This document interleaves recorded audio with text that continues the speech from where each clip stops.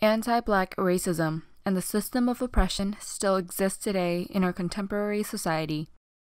For the Black community, the fight against this oppression is a prolonged process that will extend beyond generations as racism becomes institutionalized. Over the centuries, we have seen great activists who made way for a revolution in this nation and in the world. Bring an end to the brutality inflicted upon Black people by white people. But now, although on the outside things might have changed, and oppression seems like a thing of the past, internalized racism remains. Will things ever change? On May 25 of 2020, George Floyd, a Minneapolis resident, was killed during an arrest by a policeman. The defendant pulled Mr. Floyd out of the passenger side of the squad car, held him with a knee to the neck. His death sparked protests all over the country against police brutality, voicing a demand for police reform, as well as urged for the uprising of the Black Lives Matter movement and calling for an end to systematic racism. What started out as peaceful protests have turned into violence in many of the demonstrations nationally. Many ask the question, is this violence really necessary? Well, it's arguable that the persistent history of violence against the Black community, as well as a lack of reform, caused major tension in the nation and eventually led to chaos. If people aren't going to listen when it's peaceful, then maybe they'll listen when something like this happens, you know? And throughout history, we have seen that violence and free thinking were some of the most important catalysts for a revolution, creating changes that would shift the history of peoples.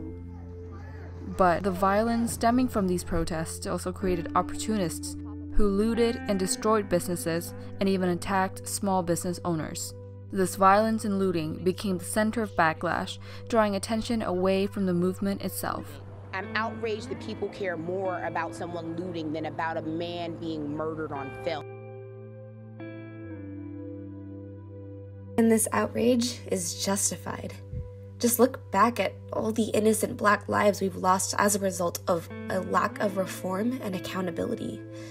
Breonna Taylor, Ahmaud Arbery, Manuel Ellis, Trayvon Martin, Tamir Rice, Michael Brown, Eric Garner, Philando Castile, Terrence Crutcher, Alton Sterling, Walter Scott, Freddie Gray, George Floyd.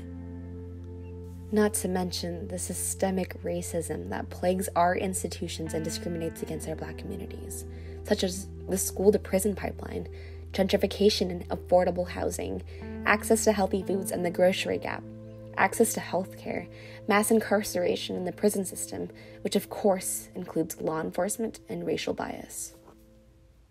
It boils down to a question of priorities. Do all lives matter? Of course. But Black lives matter right now, more than anything.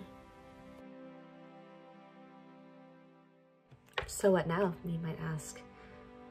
Well, there's so many steps one can take to help instigate change and keep this movement going.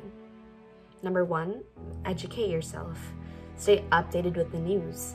Read articles. Watch movies on institutionalized racism and civil rights movements such as 13th, Explained the Racial Wealth Gap, Time, the Kayleigh Browder Story, When They See Us, Who Killed Malcolm X. Number 2, take up space. Repost, spread the word, foster difficult conversations with your family members, email and call your local representatives. Anything. Silence is complicity. Number 3, donate. There's so many bailout funds, such as the Minnesota Freedom Fund, and movements like Reclaim the Block that do need our support. Number 4, sign petitions to advocate for racial bias training with police, protecting incarcerated communities from COVID, and to demand justice for George Floyd and Breonna Taylor. Number 5, protest. Research local protests thoroughly and stand in solidarity with the movement. Number 6, vote.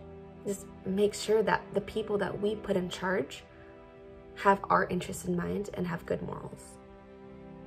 Remember that resistance is not a one-lane highway.